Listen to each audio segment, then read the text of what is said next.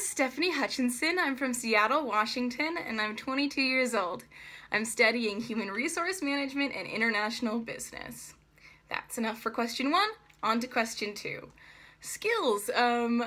You have my CV, so you know my marketable skills are Microsoft Office, Business Administration, and German.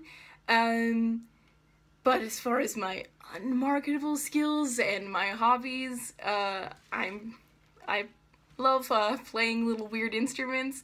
I play the ocarina, the guitar, and the piano, all poorly, but I do dabble in that.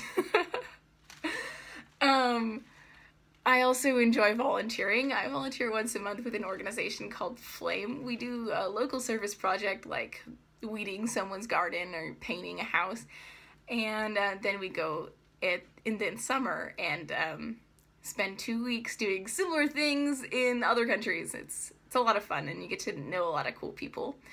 My other hobbies are baking. I often spend a whole weekend baking with my sister, and as far as like cultural things that I'm into, I listen to a lot of podcasts.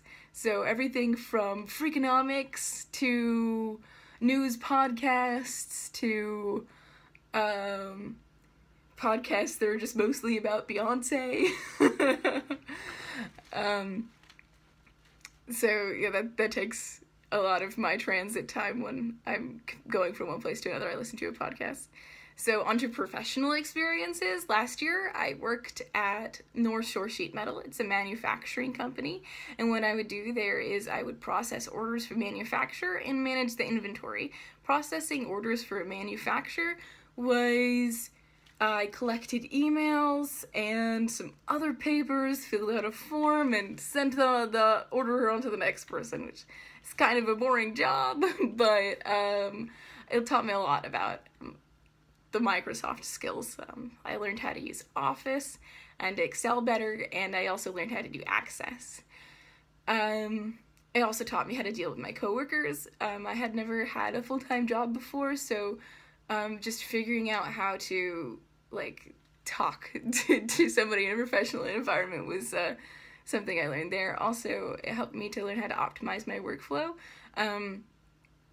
My job was relatively new, so I just got a whole bunch of tasks to do and no order to do them in, so I figured out how I best worked in what I needed to do in what order.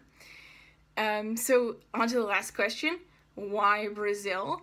Well, I really am excited to get to know Brazil because I feel like it's a country in the middle of history. So much is happening in Brazil right now, I don't need to tell you about it, you know. And I'm really excited to be a part of that.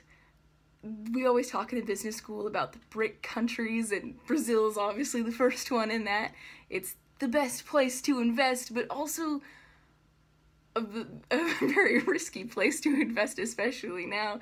And I really, I don't like to play it safe, but mostly I just think Brazil would be a lot of fun.